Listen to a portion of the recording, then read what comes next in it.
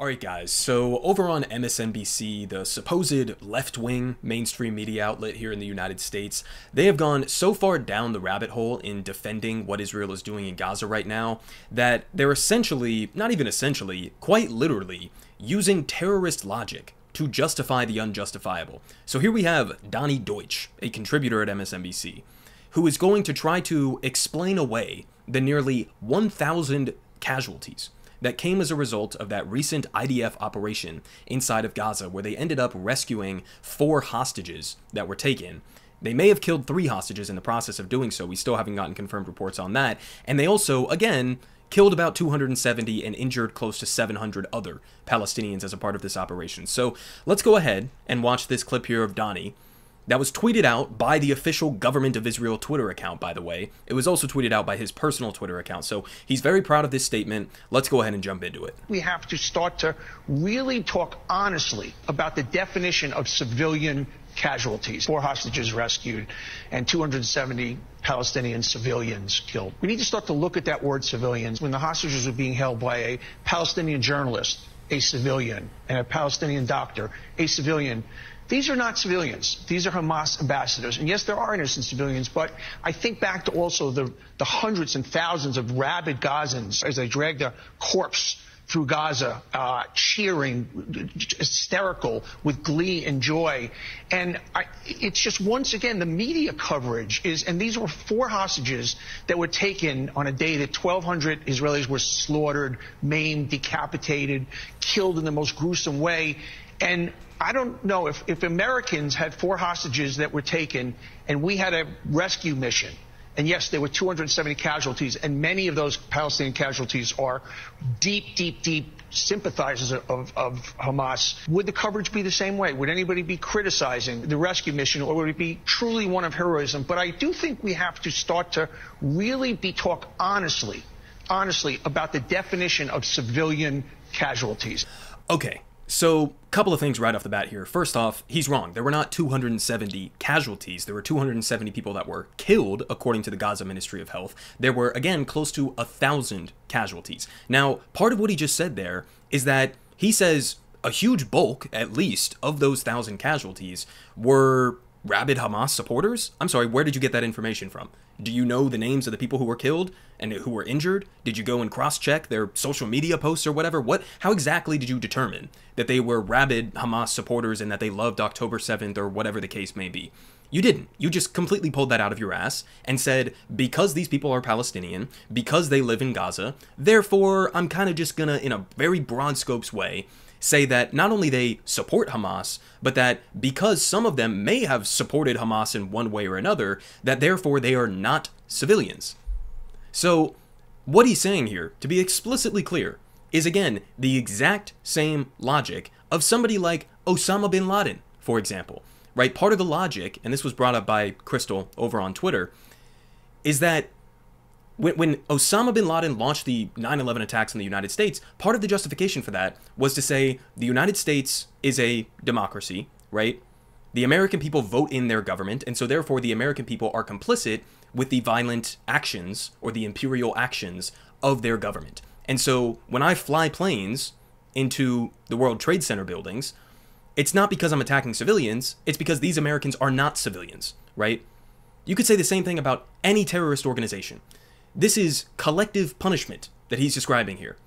He's saying, I believe that these are all rabid Hamas supporters, therefore it's kind of justified in killing them as a part of this operation. Now, another aspect of this is he compares it to a situation where, in a hypothetical, this was the United States doing this kind of a mission, and we actually don't even have to hypothesize about that, because we've had U.S. officials who have come out, right, and former military commanders and all of that, who have openly said, we would never sign off on an operation like this, thinking that potentially hundreds of civilians could be killed as a part of a hostage rescue mission to get 4 hostages. I don't even think that this is something the U.S. government would have signed off on.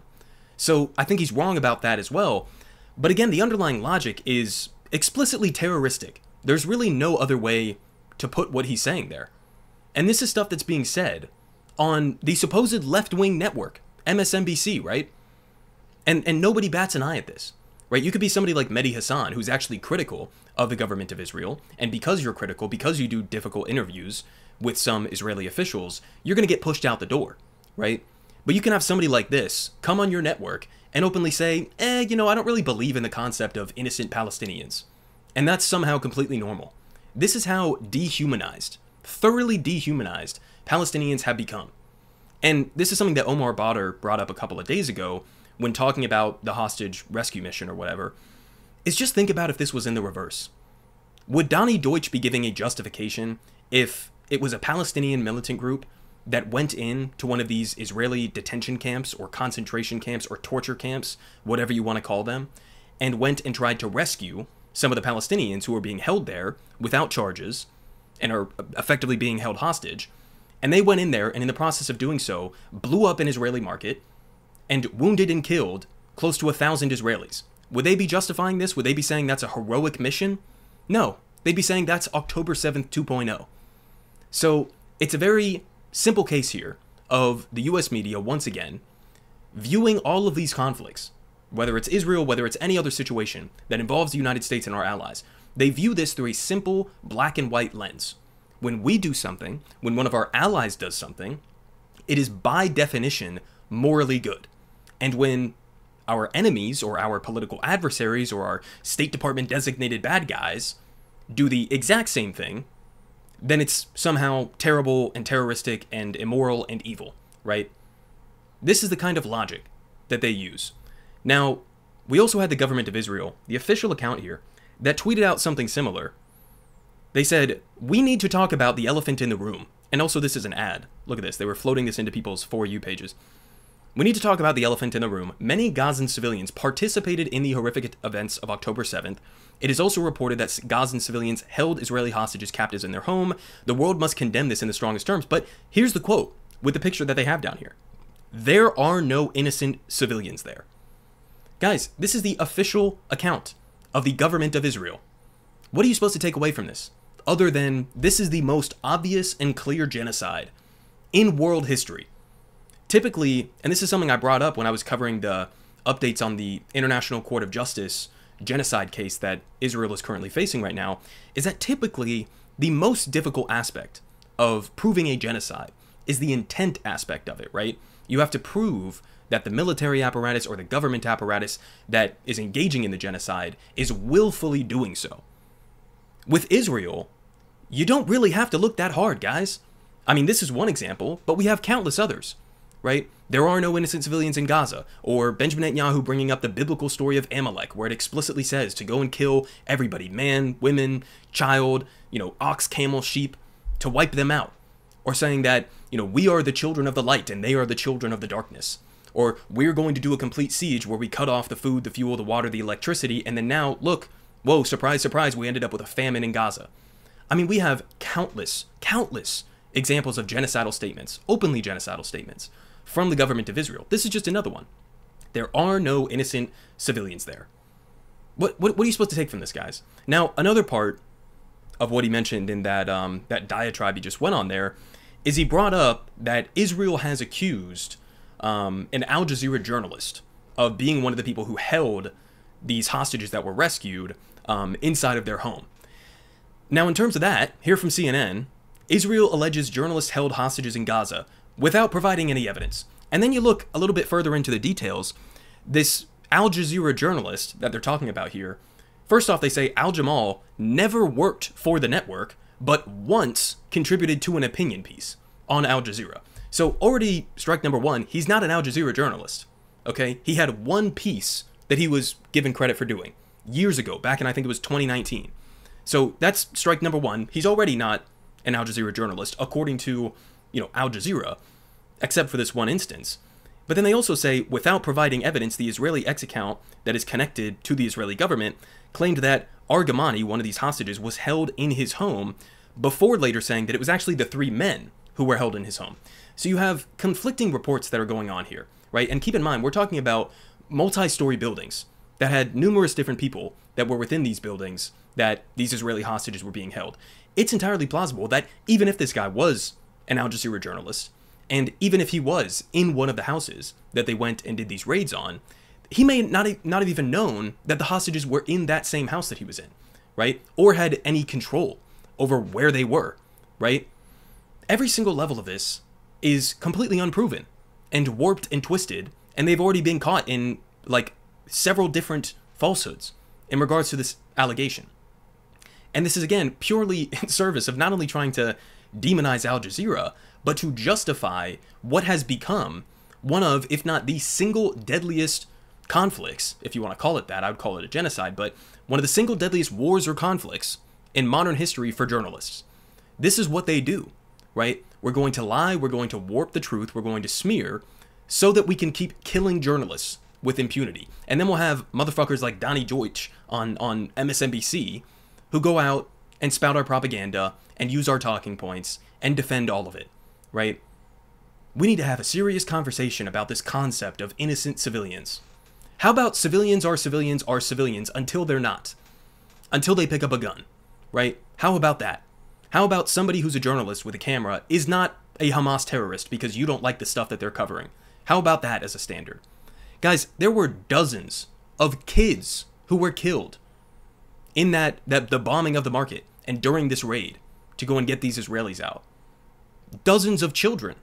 Are those children also Hamas? Are they militants? Are they valid targets to you? I mean, how fucking disgusting is all of this? Now, with all of that being said, you know, although there are some journalists on MSNBC, I wouldn't even call Donny Deutsch a journalist, but there are some commentators on MSNBC who are just going like full-blown I'm pro-terrorism right now, and basically using the logic that if you applied it to a different situation, let's say like here in the United States, right? George W. Bush launched a totally illegal criminal war in Iraq that ended up killing thousands, countless thousands of innocent civilians.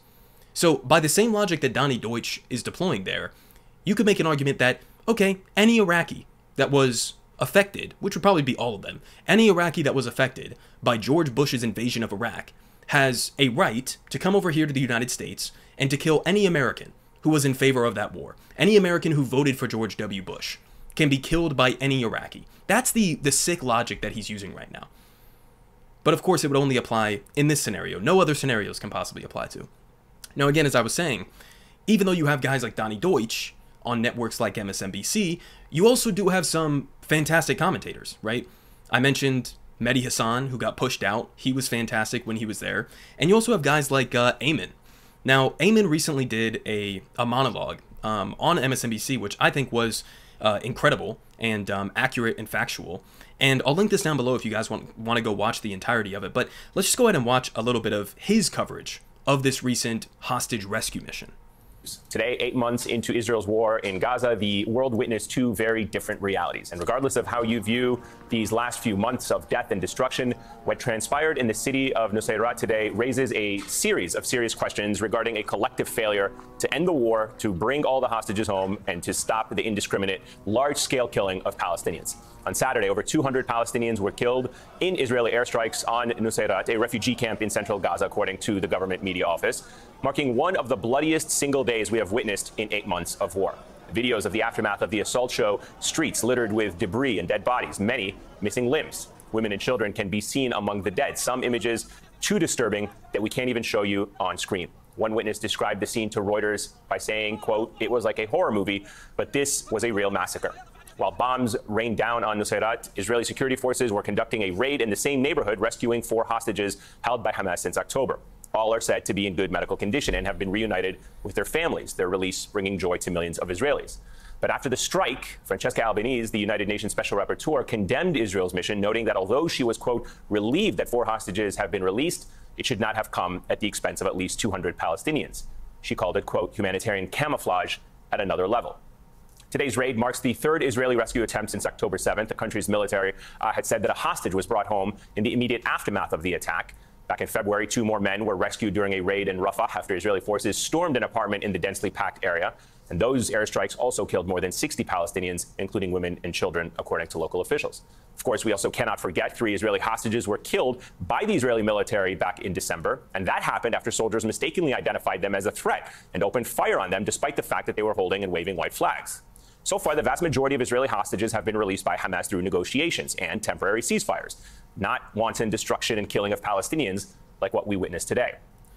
I mean, listen, that's the real final point that needs to be made here, is that the overwhelming majority of the hostages that have been returned to Israel have come through that temporary pause in the fighting back in November, right? And now we're in a situation where the Biden administration is trying to gaslight the American people to say that this Israeli proposal, this supposed Israeli proposal was brought forward by them, while the government of Israel is saying, no, we're not actually in favor of that proposal. And they're basically trying to, I think, give somewhat of a justification to continue this onslaught by saying, look, don't blame us. It's not us. We're not the blockade. Hamas isn't accepting the deal. Even though Hamas, based on their statements that have come out over the last couple of days, is much more receptive to this supposed Israeli proposal than the Israeli government is. And so you have the Biden administration trying to gaslight the American people, basically trying to gaslight Israel as well, to pretend as if a ceasefire proposal where Hamas has to agree to completely unilaterally disarm and give in to who knows what, a permanent Israeli occupation, a U.S. occupation, a Saudi occupation, whatever the case may be for the plan after in Gaza. And it's a plan that they know that Hamas would never accept to if it involves their own destruction. Hamas is not going to just willingly disarm, no matter how much you despise Hamas, right? I don't like Hamas. I would prefer that Hamas wasn't in power, but I also recognize that the only reason Hamas is in power is because of the Israeli occupation. Hamas would not exist. October 7th would not have happened if it wasn't for the Israeli occupation. And so, you have this stark contrast on outlets like MSNBC, where somebody like Donny Deutsch can get up there and basically just espouse the views of a terrorist, and then you have other guys like Ayman, who are very few and far between in the mainstream media, who are willing to call out the occupation, the apartheid, the ethnic cleansing, the genocide, and it's a very stark, noticeable, contrast that we have going on right now.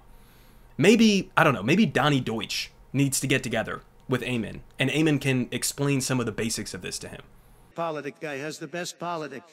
Believe me, no one does it like him.